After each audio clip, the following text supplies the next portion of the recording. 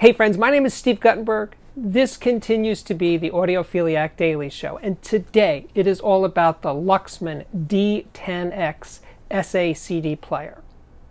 Now, I've owned or reviewed my fair share of very high-end digital products, DCS, Meridian, MSB Technology, Audio Research, Total DAC. I mean, they've all come through. I like them. This one, the D10X, is something else. First of all, it looks and feels elegant. It is a luxury product, and you can't really say that about a lot of high-end electronics, right? This one is, and it is made in Japan. It couldn't have been made anywhere else. It feels like that. It's just on this different level of luxury and build quality. For example, when you go to open the disc tray, it just glides open. You don't hear that plastic metal ejecting sound. It's silent. It just glides open. You put the disc in, hit play, it silently returns, and the music begins. It's such a simple thing, but it's so rare. The sound is also elegant, refined. It's highly transparent, but it's not the sort of transparency that shouts at you. It just is. Well, kind of like the way real music sounds in real life, right? It doesn't scream transparency when you're hearing a concert at Carnegie Hall. No, it just is. It just fills the room, and that's also part of what I love about the sound of the D10X. It just opens up in a very effortless sort of way. It just is. There is the music. Wow. I'm expressing it this way because it's so rare. Now I'll have a lot more to say about what it sounds like further on in this review, but I'm going to give you some of the tech details.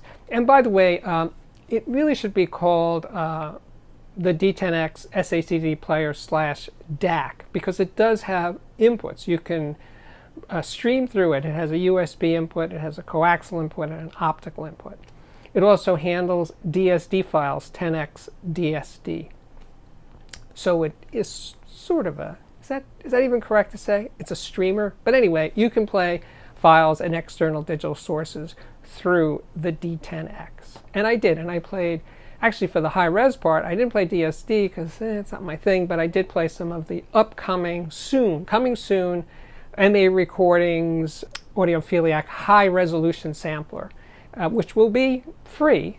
And so I played some of those, and yeah, when you hear audiophile quality, high-res files in high-res, it is at another level. It just is. You hear, as I've said before recently, you hear into the quiet parts of the music. You hear the room, you hear the hall, and that's what makes it special. And when you're hearing less good recordings, you just hear the music. You have no sense of where it is. You may hear reverberation that's added in post-production, but you don't have a sense of place.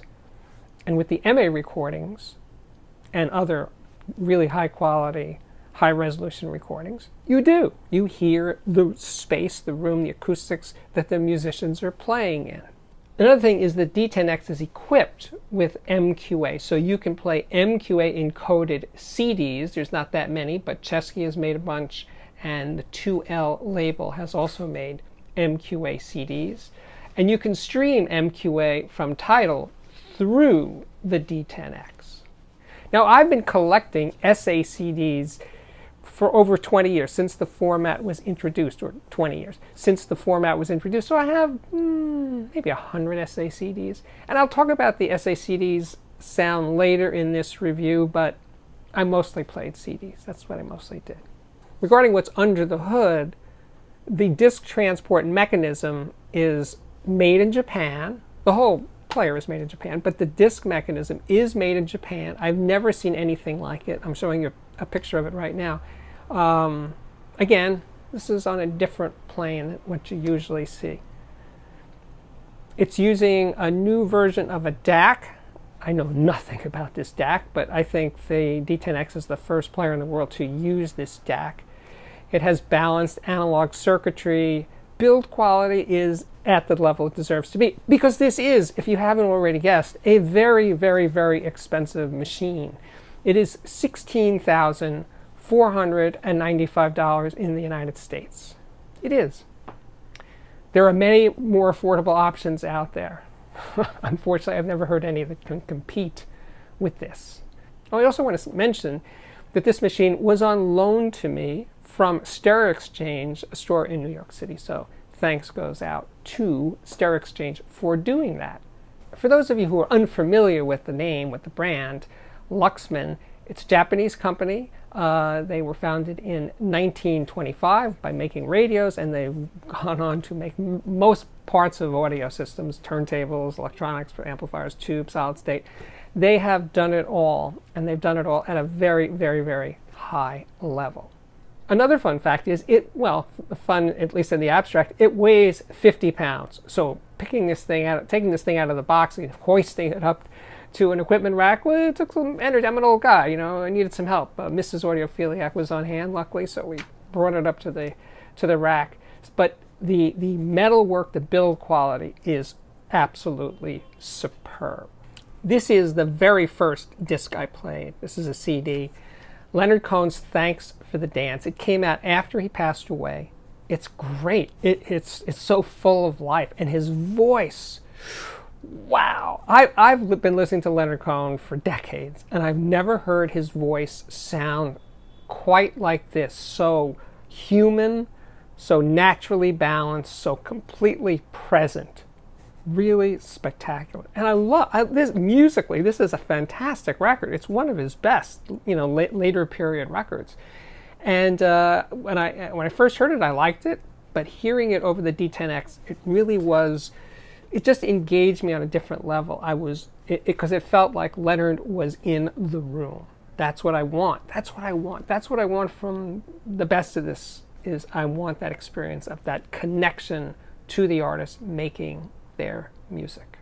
Then I played REM live at the BBC. This is a box set, as you can plainly see. And the disc from 1998, done in a small BBC studio with a small studio audience. Wow. Because Michael Stipe, he was connecting with the crowd. Maybe there was 20, 30 people in the audience. So he could see everybody.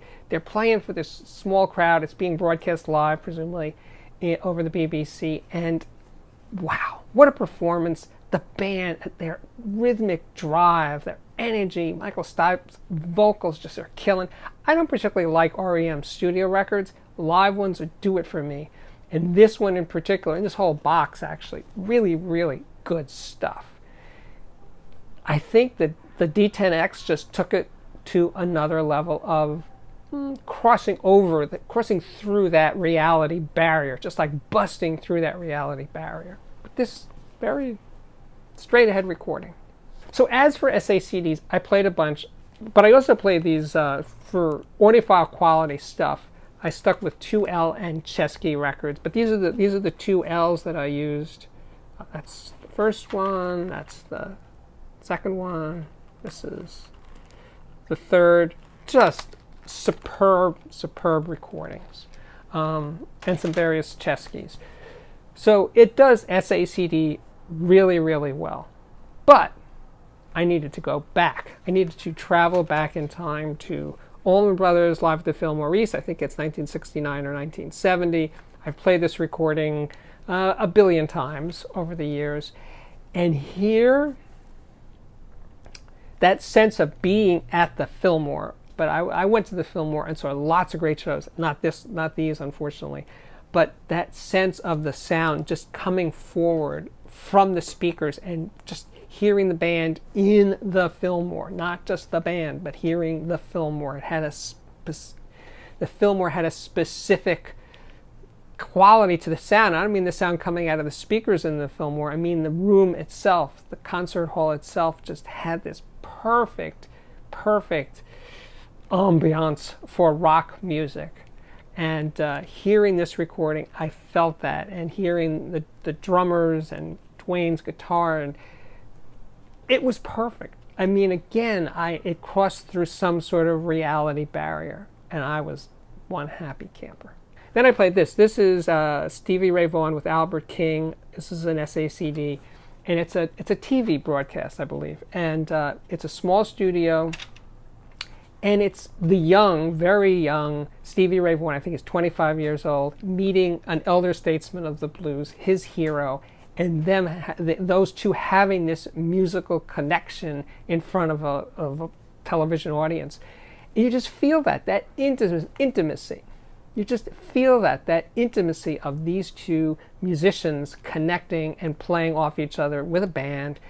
In between the tunes, you hear the banter between the two. They're enjoying each other. They just are. And you are there. It's a you are there experience. Then back to CDs. This is the trumpeter John Hassel with Ry Cooder, plays guitar, and some other musicians. And this was recorded in a church. This is an audiophile recording done by the great Cavi Alexander for his label, Water Lily Acoustics. And his entire recording chain is custom made. This is an analog recording. The reel-to-reel recorder, the preamps, even the microphones themselves, all done by Tim DeParavicini, and in a great sounding acoustic space in California. And the dynamics, the life force of this music happening. Now, it's not a rock and roll record. It's almost ambient in its quiet and spaciousness of the trumpet and guitar and percussion. Gorgeous recording, piano, wonderful, wonderful recording. And to hear it emerge with the D10X in my system was spectacular. So for contrast, I play this one again, but this time with the J's Audio CD transport and the Denafreps Terminator DAC, not the Plus, just the plain DAC. The contrast was large because as much as I love the J's Audio and the Terminator, well, they sounded smaller. They sounded tonally leaner, dynamically flatter. The space of the church itself was smaller. So it was kind of a letdown, I'm sorry to say, but it was. So then I returned to the D10X, and it was just bigger. There was more there. And I thought for a second, wait a minute, are there tubes in this? Because I guess Luxman makes tube electronics and solid state. Like maybe this is a tube. Maybe I missed something when I was looking over the specs. No, it's 100% solid state, but it does have a tube-like glow to the sound. There is that, I hate to use the word, holographic presentation of spaciousness that just opens up. And the Denafreps J's Audio had significantly less of that. Now they're both highly transparent. The Denafreps is a very, very, very clear, immediate sounding DAC. The D10X is just as transparent, but it's filled out. It's it's transparency with glow, with warmth, with a solidity to the sound that the Denafreps just can't match. So I think at this point you've picked up on my excitement, my enthusiasm for the Luxman D10X.